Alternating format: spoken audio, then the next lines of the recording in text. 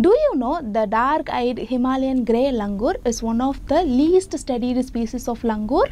It is distributed in a varied habitat which includes dry savanna and tropical rainforest. Now recently the scientists have made an effort to study about the diet habits of these species. Do you know what they have found? That is what we are going to see in this video. Just wait to know more. Langurs are an important species as they occupy a key position in the food chain of many forest ecosystems. In India, most langurs come under the genus Semnopithecus. Coming to the Himalayan grey langur, its scientific name is Semnopithecus ajax. This Himalayan grey langur is a long-tailed monkey. Know that it is also known as Kashmir grey langur. These species can be easily identified by its large size and the silver dark colored hair in the outer side of both the fore and hind limbs.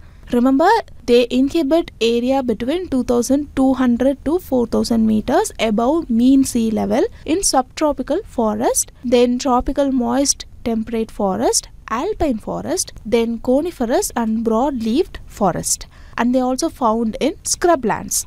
In India, earlier their distribution was reported from Himachal Pradesh and Jammu and Kashmir, but now Himalayan grey langur are confined to the Chamba Valley of the western Himalayas in Himachal Pradesh. They are also reported to be found in Nepal and Pakistan.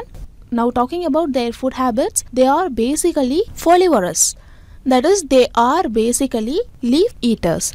But they also feed on a combination of fruits, leaves, stem, barks, roots and flowers. Sometimes they also observed feeding on insects. The Himalayan grey langur is present in a particular area only during some parts of the year. They change their locality during different seasons depending upon the availability of food and environmental conditions. These langurs come to agricultural fields during the harvesting of crops and move to the deep forest during the other periods of the year. So in the recent past, it had been recorded that the langurs usually raid the crops of local farmers. This is mainly due to the destruction of langur's natural habitat and reduction in the natural food resources of this species in the forest. See, the raiding of crops by langurs causes huge economic losses to farmers. So a new kind of conflict has developed between the ecology of these animals and local farmers. Now talking about the threats to Himalayan grey langur, the major threat is habitat loss. That is, the expansion of human population and developmental work leads to habitat loss. Then the other threats include land degradation, land fragmentation, overgrazing, forest fire, deforestation and etc. Now talking about conservation status, they are placed in the endangered category under the IUCN Red List of Endangered Species. Recently, a study was conducted on diet composition of two groups of Himalayan grey langur. This particular study was conducted in the area which is in and around the Kalatop Khajiar Wildlife Sanctuary in Himachal Pradesh. That is, one group of langur is inhabiting the Kalatop forest at an average altitude of 2396 meters and the other group is based in the Khajiar forest at an average altitude of 2188 meters.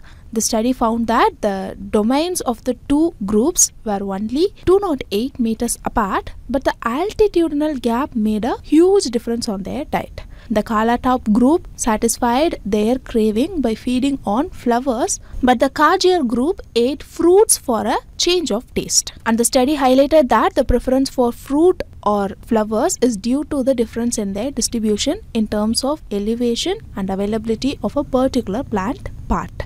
I hope now you can understand how a single geographical factor could contribute to an adaptation.